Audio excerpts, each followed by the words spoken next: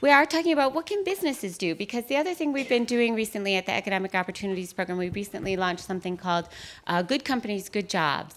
And we see that there are some companies that create sort of better than industry standard jobs in the industries in which they work. They make different choices in their business model, and they do this in ways that are also good for their business. So the question that we have is really, what can businesses do to create more good jobs, because we desperately need them? And with that, I will turn it over to Judy Samuelson. It's a perfect segue for Judy, who runs the Business and Society Program. Hi, good morning.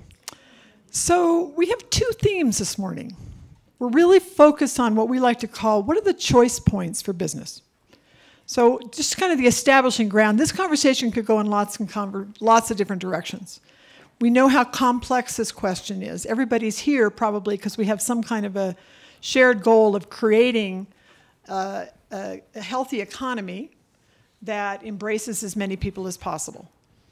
So what we'd like to explore this morning is kind of two themes. One is, what is business actually thinking about in this domain? What are kind of the choices they have to make? What's this conversation? How is it alive in business, and how do we move forward?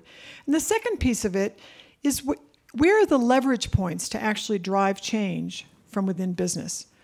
One of the stunning statistics from the last decade is that if you cast back into about the 1970s, for public companies now, about half of the profits went to shareholders in the form of dividends or return.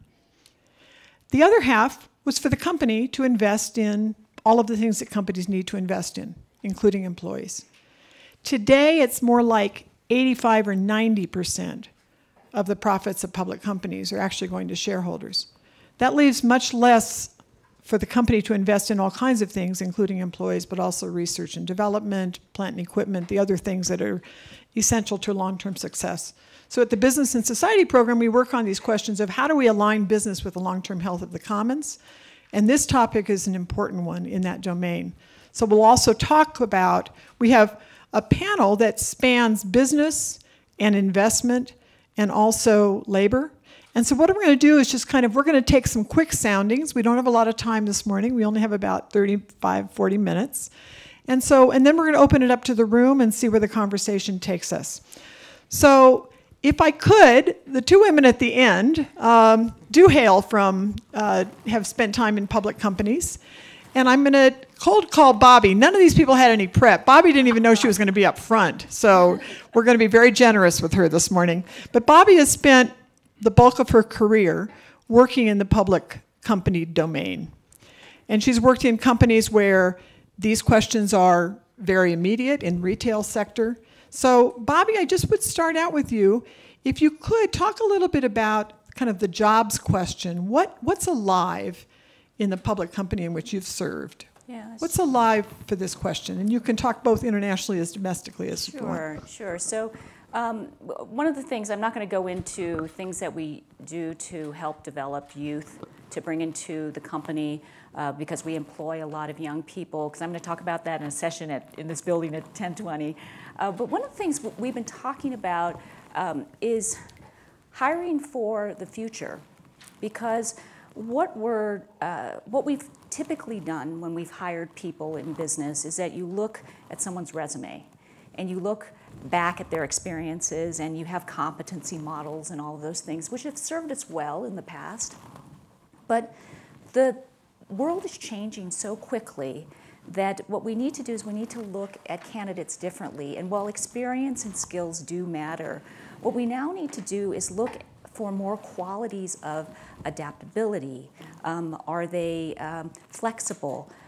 Do they have a great deal of curiosity? The company that I just retired from, Gap Inc., that we used a potential model to understand what is the potential of a candidate, what are the potential of executives in the company, because the world is being rewritten, and what we can't do is we can't hire candidates solely by looking back at what they've done and what they know, because the future is going to be about not just what you know, but how equipped are you to be flexible and adaptable to the changing world and the patterns that are forming in front of us that we quite haven't figured out yet? And if your mind won't work that way, if you don't have a growth mindset or a mindset that is facile with change, you're not going to be a big contributor as the world continues to change and as business continues to demand innovation. Just to put a little context, now I know you've left the Gap, so you're not speaking for the Gap this morning, but just remind us the scale of the Gap. How many employees it had and where? 135,000. 135,000? Yeah, around the globe. Around the globe. Yes. And if you tried to estimate, were the contractors all also, were your contractors committed to the Gap, or do you have any estimate of how many employees you touched through your supply chain? Through the supply chain, it's probably about 1 million. Okay. A million people. Okay. Through the supply chain. Nadia, let's turn to you. So Nadia Rawlinson is the Chief Human Resources Officer for Live Nation. Mm-hmm. Many people don't know. People here may. I had to be told, 50-50, who know what Live Nation is. So describe the company first and your role there. Good morning, and cheers to everyone who woke up and got here. So Live Nation Entertainment's a Fortune 500 media and entertainment company. We are $8 billion in top-line revenue. We've been around, or public, I should say, for the last 12 years. We spun out from Clear Channel Entertainment back then, before our current CEO took over. And we have, during normal sort of cycle times, about 12,000 employees, full-time and part-time employees in 40 different countries. But during this time of year, which is our season, since we do the largest concerts and live events and festivals around the world, we balloon up to 40 to 50,000 people with contractors and sort of temp hires. So what piece of this, is it fair to ask this question, what piece, also cold calling her, she get like 15 seconds of advance notice that I was going to ask her this. No problem. What piece is alive for you and for your company in terms of all of this complexity of what constitutes a good job?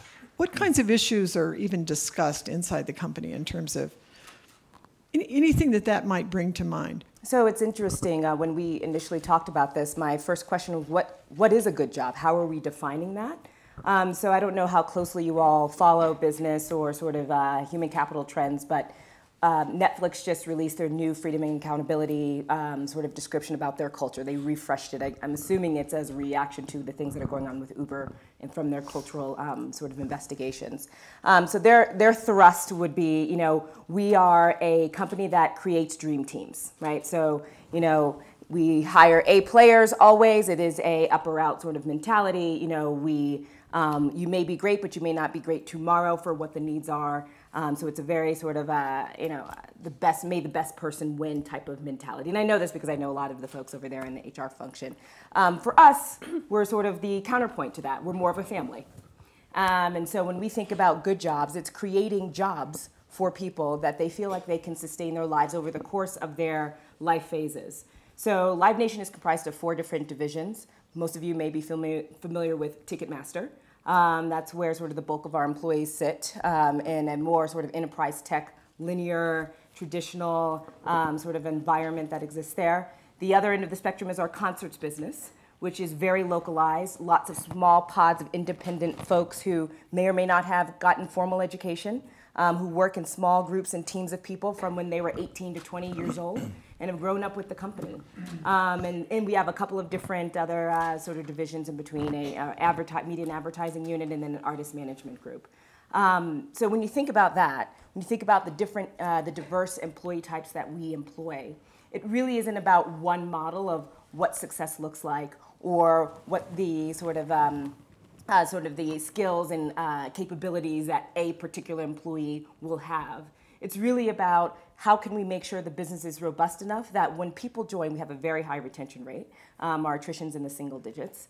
When people join, they can stay and have a career that evolves with them as their life choices and their life experiences evolve. So does the change in minimum wage that we're starting to see around the country, how much is that affecting you? Well, in certain states, it's quite pertinent. With a lot of our employee base in California, that's huge for us, New York, Boston, et cetera.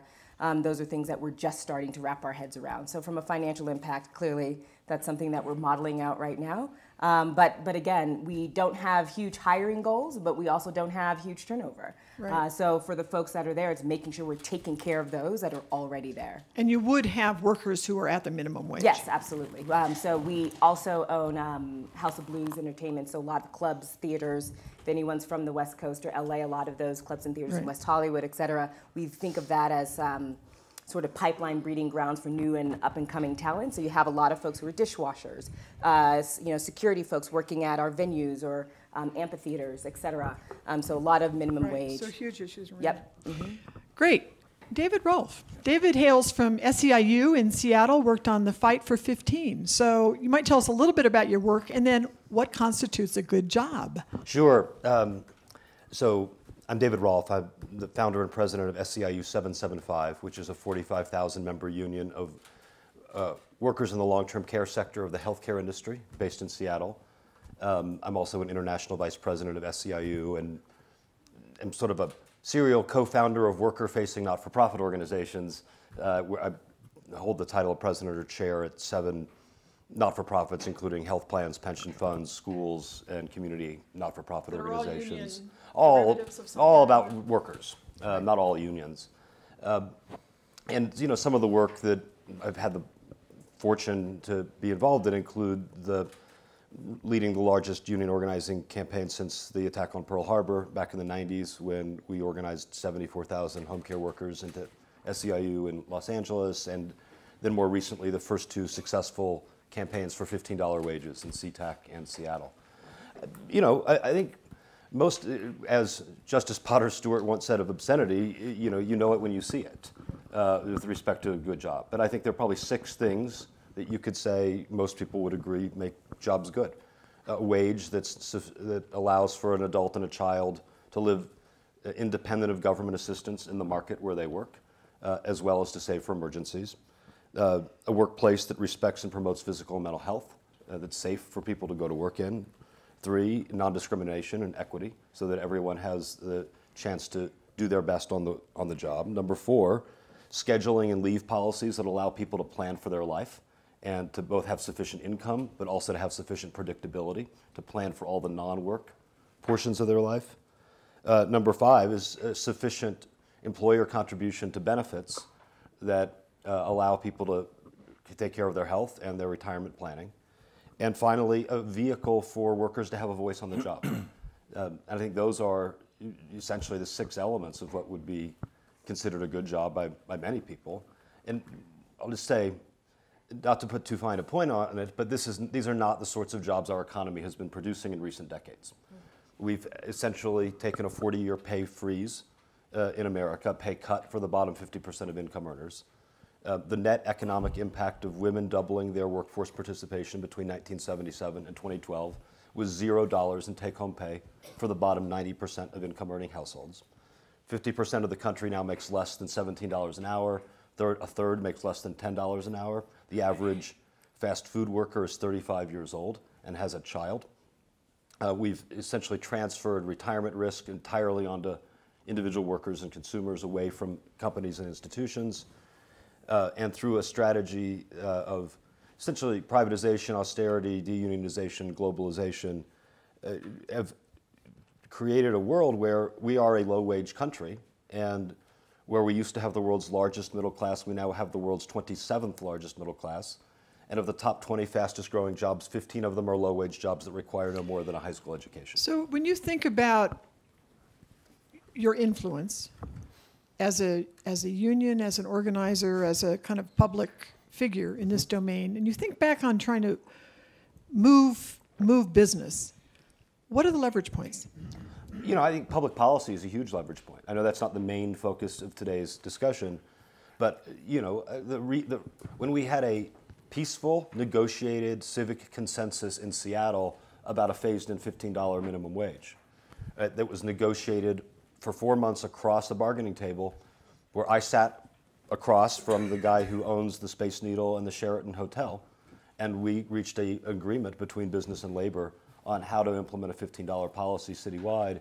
I think that was in large measure because the business community, I would say, there were a group of folks who viewed it as their own self-interest And consumer-facing companies said back in 2014, actually depressed sales are a bigger problem for us than higher labor costs.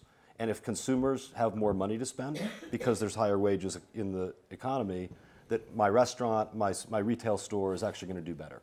There was a second group of businesses that responded to the threat of potential ballot measure that would have taken it higher and faster. And I think there was probably a group that never quite reconciled themselves to the direction the city was going, but ultimately just sort of had to follow the law once we passed it. So I'm going to move on to Andy, but I'm just kind of, I loved having your definition. I thought that was really very interesting. Did either of you have a reaction to it? Did it sound familiar? Or is this the kind of thing that you would say, yes, we've thought about some of these things, or that how did that seem in terms like of a definition of a good job? I'm just kind of curious. I think that what David laid out, is very familiar, and certainly issues that, companies are taking a look at. And, right now, a lot of this is happening state by state, and for national companies, it is challenging because we're having to look at each state and say, okay, how do we address what's going on in Seattle, or San Francisco oftentimes has different policies. And, but want to stay close to the conversation and stay engaged in the discussion. Maureen, did you have a reaction to the definition? No, I think that's basically the definition that we, pretty similar to the definition that that we would use, and we do like the opportunity language. I mean, I think the voice in the workplace and sort of an opportunity to learn and grow is something that we see, because when we think about a good job, it is all of those things of how you support yourself, but I think it's also work is what people spend most of their time doing, and it's an important sort of part of how people structure their lives socially and how they derive, sort of how they think of their identity as well. So I think thinking about what are opportunities that within the job for people to feel like they're contributing to something, that they understand the work, that they do it well, and that they do it with pride is an important additional piece. And I totally meant to hand this microphone back to her. Sorry, I know I was supposed to do that. So next, Andy. This is Andy Unanue. Andy plays kind of, in some ways you could approach this from two different perspectives, or probably many. But one is having been a principal in the company Goya Foods, which was your family's enterprise founded by your grandfather in New York. But Andy also runs a private equity fund. I think will not be his last fund. I think we'll see more funds. And it is hopefully invested in middle market companies, so not public companies. So how do these questions resonate for you? Well, so, we had a conversation earlier about looking at economic opportunity versus what the end result is. And my job is to look at the end result first, right? My job is to take my money, I'm the second largest investor in our fund, and my investors' money, and get them the highest return possible. So that's my job. So I look at that first before we invest in any companies. The way we try and create alpha or create returns is by growing the businesses, having the best workforce out there, and increasing the bottom line so that when we sell the businesses in 4, 5, 6 years, we return as much capital as possible to our investors. On the employment side and the employee side, I would add one thing to David's definition, which to me is more about the end result versus the opportunity, is personal fulfillment.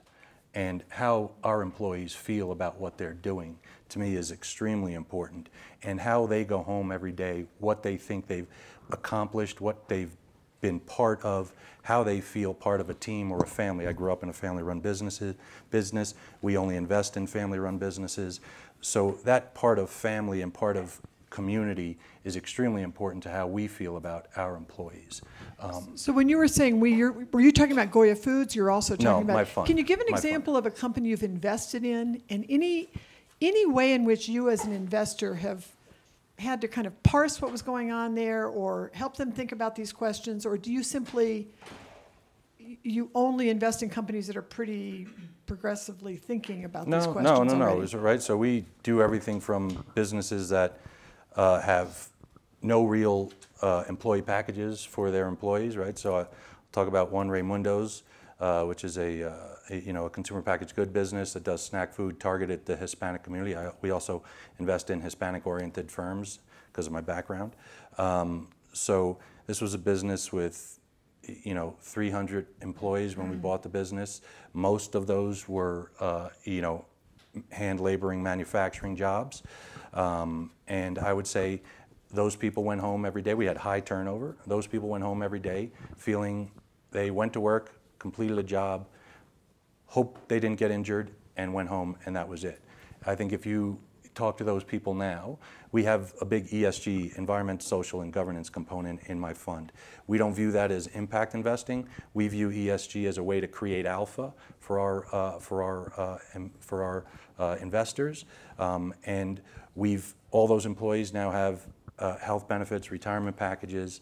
All those our workforce is much healthier, much safer. We used to go, before we bought the business, I don't know the exact numbers, but anywhere from a week to 10 days with a minor incident, a slip and fall, right? Floors are wet, there's machinery, heavy machinery. We go now 90 to 120 days normally without a minor slip and fall or something like that. And part of the way that's happened is the employees feel part of something. So if I walk through the workforce and I don't have my booties and my hairnet on, sorry, but I still need to wear a hairnet. Interesting. Employees will come up to me and say, you need to go back and dress up. And they're doing that to each other. So again, part of the community. And that to me is an extremely part of what a good job is. Feeling you're doing something in a community and going home being fulfilled, right? Going home and creating a salary and collecting a salary and going home to then be part of a family, that's not a good job to me.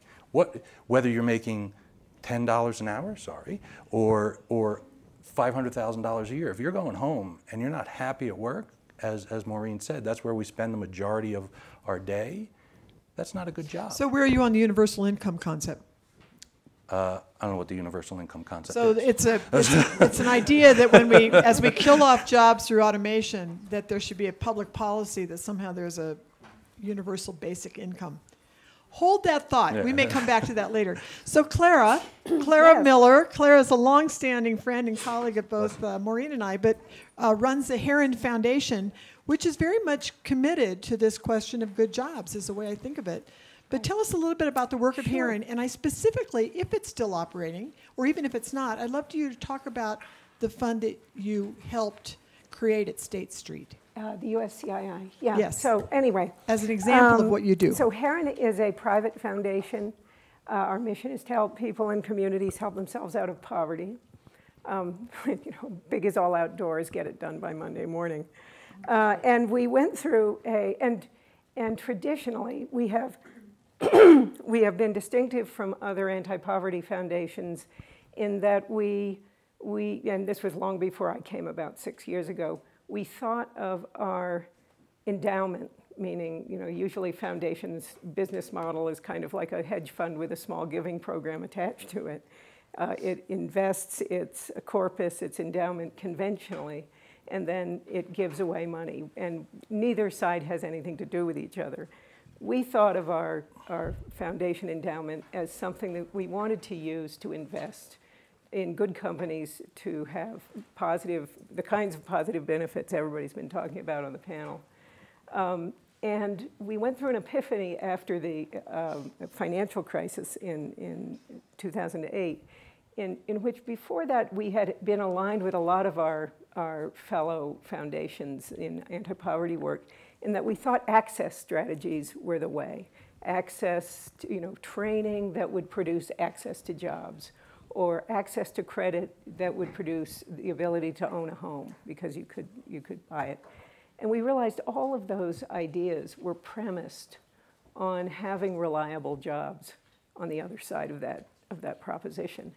And that in the financial crisis, part of what went wrong was that there were not those reliable jobs, and that people were in debt who did not have the means to pay for them.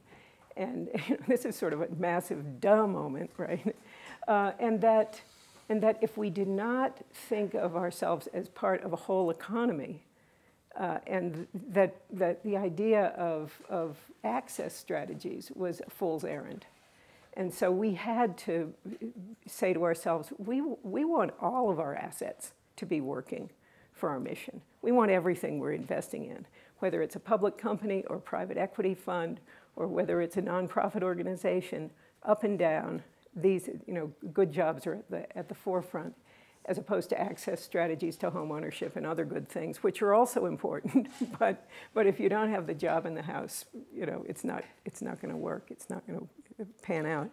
And so as a result, we started going down the path of saying, okay, who employs most Americans? And while you can say small business employs most Americans, many of those small businesses are in the supply chains of large public companies. About 50% of Americans are employed by large companies, but there's a huge tail of small businesses, which people talk about as being the engine of job growth. But if you ignore, if you say, well, we're just going to talk about job growth, where do you add jobs? You're not necessarily, first of all, adding reliable or good jobs, and you're also not looking at what the public company space is supplying its workers. And they are, I must say, after our analysis, the better employers. It doesn't mean they're perfect employers. So pick one strategy. I like the one at State Street because I know about it, but you may have a better one. Give us one example of something that you've done that's tied the markets in. Well, the USCII, tell us about that. It's essentially an index of public companies. RIP has been... What does it stand for, first of all? Oh, the U.S. Community Investing Index. And we started by looking at public companies and looking at the data about their employment practices and their kind of community development practices, let's say, and essentially investing in a market basket of those on that basis. And State Street Global Advisors runs it for us. And basically what we found was that it was very heavily invested in big banks when community development and housing was our focus. And it was performing all right, but after the financial crisis, it didn't perform very well. This is not a big secret. And that when we pivoted and started looking at employment and jobs, the whole nature of the USCII had to change, and what we started to discover. So what you did is it's an index fund. Mm-hmm. It's marketed through State Street, but anybody can put their money into the fund. Yes, absolutely. And it's essentially been a kind of a pre-selected. It's vetted. We're saying we State Street are saying, if you want to invest in public companies that have kind of We've looked at the following X number of companies, and we found that their employment practices are better than average. So when you shifted, like what kinds of things came in and what kinds of things went out? Oh, good question. I'm not sure I'm prepared to answer that. That's but at any rate, what did happen was our performance improved. Oh, interesting. Now, it may have been that the performance improved relative to the market because the market's been going gangbusters. But companies that had the best employment practices from our point of view actually did better than the market. Do you have one example of a company that you Well, I know that UPS is in there. Interesting. I know. I think they came in and all of the big banks went out. Because they were even though they would have high high ratings, salary rates. but they had high salaries, but they weren't employing low-wage people who were at entry level that we wanted to employ. I want both you guys to react to that. I would agree. Look, that's our focus, right? We have a strong ESG focus, not for impact investing, not to primarily make people's lives better. Our ESG focus is primarily to create better returns for our investors. We think if you can put a good ESG package together for each of our portfolio companies, you will create a better workforce. You will have cleaner label on your products. You will have a safer workforce. You will have a happier workforce. You will have you know, a more diverse workforce, right? So you look at our companies, at how many women and minorities were at the C-suite, on the board, if there was a board, and throughout the company, that has increased anywhere from 40 to 60% in each one of our companies. And all that creates a better end product. We are strong believers. I don't know about in the public sector because that's a little bit out of my focus, but in private businesses, especially in the size of deals we're looking at, a happy, talented, successful, fulfilled workforce and a strong ESG focus will put out a better end product that gets us higher returns. So thank you for that. I have one last, David, I want you to react when I said, but the banks, they pay a lot, right? Yeah. So I want your reaction on that. And then the not last the best question to part. anybody who wants to respond to it, if one of you two. And I can just say, we're interested in low-skilled and entry-level folks, you know, coming in, having a reliable base, and then being able to go into some kind of reliable career path or training or something. So it's not like, you know, we want to make sure everybody who gets out of Harvard Business School and goes into banking. Oh, I see. So that's why the banks went up. Got it. David. Well, first of all, as the chairman of a pension fund investment committee, I want to talk to both of you afterwards and spend this USC. Yeah. That's what we try to do at the Aspen That's really Institute. interesting. Do There deals. is a revolution of capital going on. I mean, to the banking point, people think about the Manhattan-based employment, but then you think about everyone who works in a bank branch, right? And they're essentially they're in the Yes. same labor market as 7-Eleven. You're right. Right? And so the amount of low-wage employment generated by the richest financial institutions in the globe is actually quite considerable. What's interesting,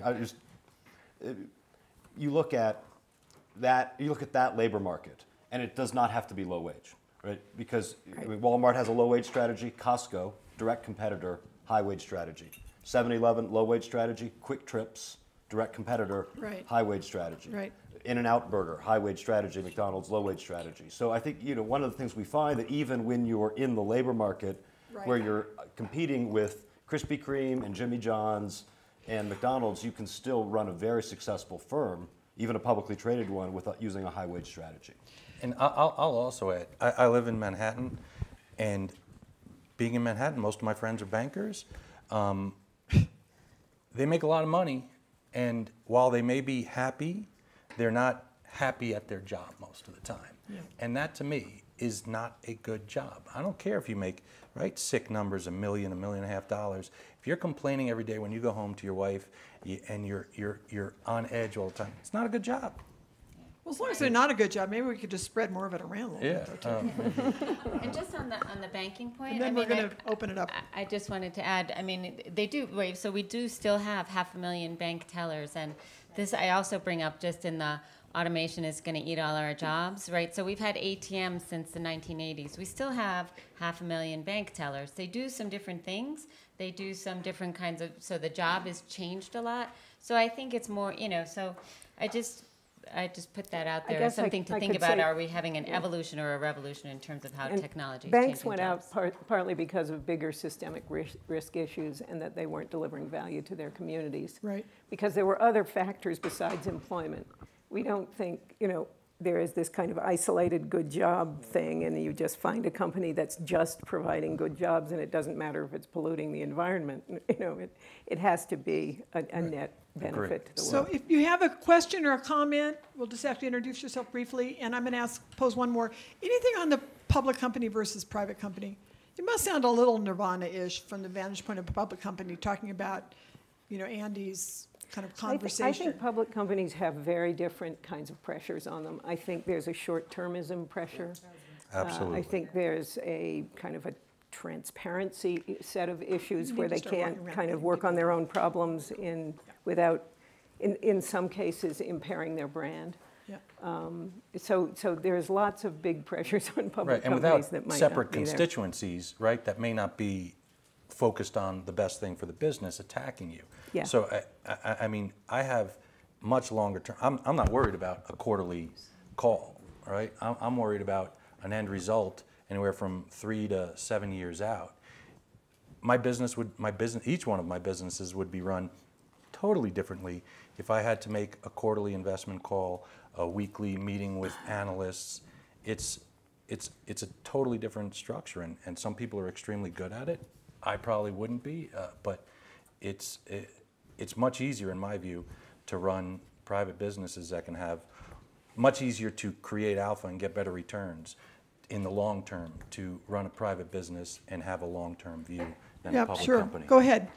But If I I think- see I any, do- you've got the first mic. Great. But I do think that ESG is continuing to gain momentum in private companies. Companies do care about this. public companies. Public companies, absolutely, absolutely. It's not just about caring because it's a moral thing to do. It's smart business to do this. And you know, just as you were talking about that, you know, we're all in the fight for talent. And the millennials, 80% of millennials want to work for a company that does more than generate profits. And they, you know, we have, we need raw materials that we need to think about using more consciously. So environmental practices are important, labor practices are important. So these are things that companies care about. And I also think that transparency, you know, Gap was one of the companies that, first apparel companies to issue a social responsibility report, you know, telling the good, the bad, and the ugly. And I think that there's greater transparency from public companies because they know their shareholders are looking for this. It's becoming more important. There are also huge leverage points, right? When you went to $10 a share, $10 an hour, Hopefully not $10 a share. you were the first, scary. weren't you the first? We were one of the first big companies to declare that we would go to $10 minimum wage. So, you know, we can talk about Seattle in 15, but that was in fact a market shaping kind of Yes. event when you did that. Yes, sir. Thank you. Great conversation. Thank you very much. I just wondered, in the United Kingdom, we have a store called Just John- introduce yourself very briefly. my name's Quinton McKellar, and I'm from the United Kingdom. We have a store called John Lewis, and John Lewis has an interesting model where the employees are part owners. Right. And they seem to have a very successful model. It's a reasonably big business. I just wonder if there are any kind of equivalents in the US So and whether they work. So this is clearly one of the choice points for companies, right? Profit sharing. John Lewis Partnership is a model for that. Maureen, quick reaction to that, and then see who else. Yeah, so I think that's one of the things people are excited about, and especially, and it's not just for large companies. One of the things people are really interested in right now is smaller companies, family-owned companies, as they're sort of thinking about what is their next generation leadership. Can they do an employee buyout of the company and use that as a way forward? So Andy, anything on? Yeah, I will on say profit sharing? on the family side, there's lots of ways people look at it, right? So, look, family businesses are all extremely unique, and they all have their own idiosyncrasies and quirks. Some don't want any ownership to leave the family. So within those structures, there are things called phantom shares and profit sharing, where it looks like you own a piece of the business, but when you leave, you don't take that ownership with you. So there are lots Interesting. of... So the financial benefit of that accrues to them. They have no voting rights. The financial benefit accrues it's basically while a phantom stock, right? So it's like having a piece of ownership. You get all the benefits of the financial benefits of owning stock, but when you leave, you get no ownership, right? So you don't worry about fracturing your family base or your ownership base, and the family still retains 100% control within the family, which is sometimes has its own fights. What's and an battles, example right? of a company that does that? There are There are a lot. several, and a lot are extremely private, so I don't prefer, Right, I okay. prefer not to David? speak of those. Just to the question specifically, probably the largest employee stock ownership program is Publix grocery store chain, which is, I think, 125,000 employees, or I could have And that family wrong. run. Yeah, And family run, right. But where, you know, where it operates as an ESOP and distributes equity to all of its employees after a certain vesting period. The largest, what we Did you don't say 125,000 I believe employees? so. It's somewhere and in where my do they book, but operate? Their brands it's are mainly in the Lakeland, South. Lakeland-based. Yeah. Jenkins Lakeland. family. Yeah, Lakeland, Florida. Yeah. Lakeland, Florida, and Yeah. they're mostly in the southeast. Yes. Yeah. And then the Cooperative Home Care Associates in the Bronx, which is a much, much smaller firm, but the largest U.S. private sector worker cooperative. You know, with about Delta also 2,000. gave shares to 85,000 employees as part of their turnaround. I mean, that's a story that is being told more widely as well. So it is, I think, a live conversation. I'm really glad you brought that into the room. Okay, I see 5. Yep, I see mics. Go. She wins. Stand up. I have to stand. Yes. My name is Patty Alper. I've just come out with a book, which Maureen knows about, called Teach to Work. It's about mentoring. My opening chapter, I've interviewed major corporations on how they're proactively trying to teach kids how to enter the workforce because schools are not doing so. And I'm curious what you all would have to say to educators. What would be 3 top points you would want educators to teach youth? I'm going to allow one of you, if you have a strong reaction to this, because otherwise we're going to go into education, and we said we're not. But anybody have a quick reaction to this? Well, my quick reaction would be that the private sector and educators should talk more. Be at the table together and find out what are the needs of business and how do you align education with those needs. I would just say get rid of safe zones in colleges. Get rid of what? Safe zones in colleges. Oh, man.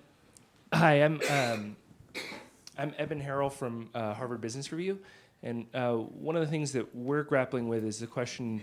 I guess the way that I would summarize it is, 10 years ago, I remember sustainability was a big issue on the corporate agenda. And there was a question among environmentalists is, although these programs are great, they're going to be insufficient for tackling the climate crisis, and that we're going to need some sort of policy intervention carbon tax. I wonder, I feel like a few echoes in the conversation around good jobs in the sense that hearing about these wonderful ESG programs, et cetera, are great, but is it really going to tackle the issue? Or So in other words, do we need policy is your question. Yeah. Pass the mic across the aisle to the man with the, there you go. Yes. Yeah.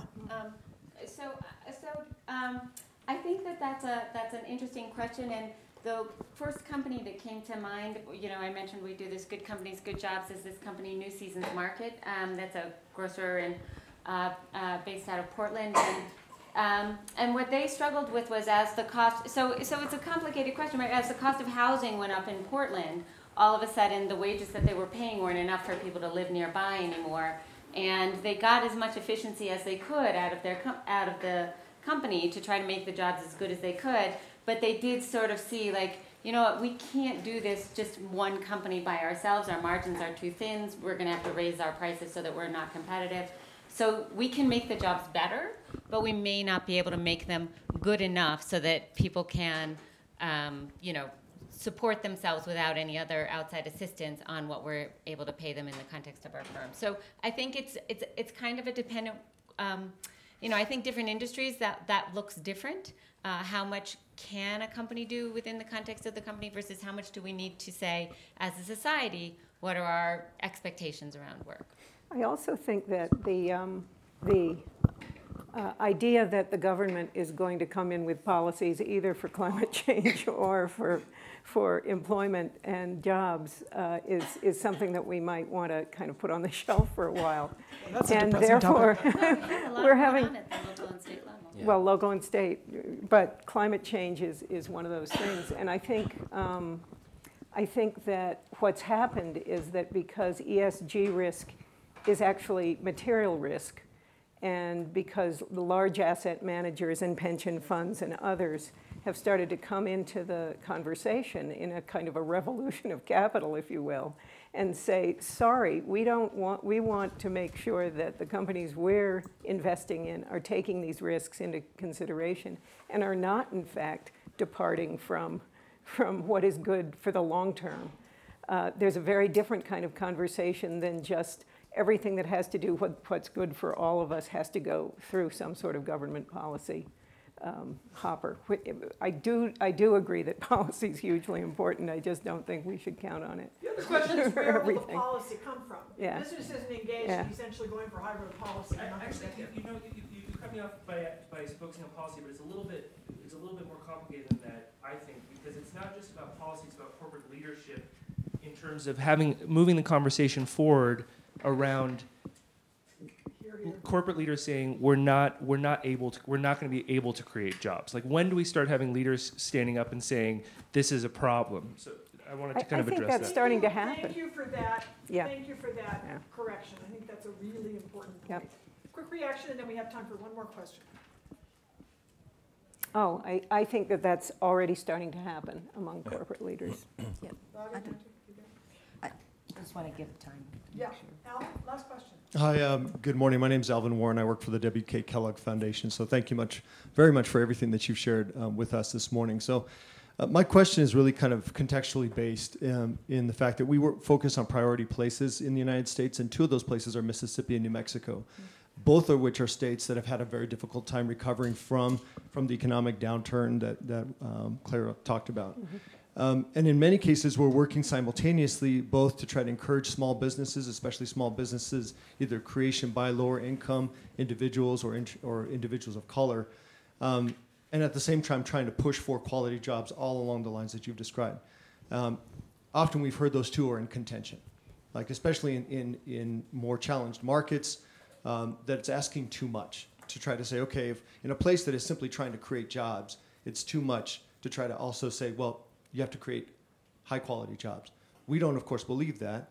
So I'm interested to hear what your thoughts are. How do we work simultaneously in both of those places to encourage job creation, but encourage the creation of good jobs? So I think that there's a big tension between startup entrepreneurship, sole proprietor organizations, which are very risky and are not going to be reliable employers by and large, just by the numbers, and good jobs. I think that's correct. I mean, however, I do think that all along the economic spectrum, there's opportunity. If we don't get anchor employers, and I would include, big public companies and private companies, but also universities, and there's lots of different kinds of enterprises, governments, and so on, to start focusing on quality jobs. We're going to be lost.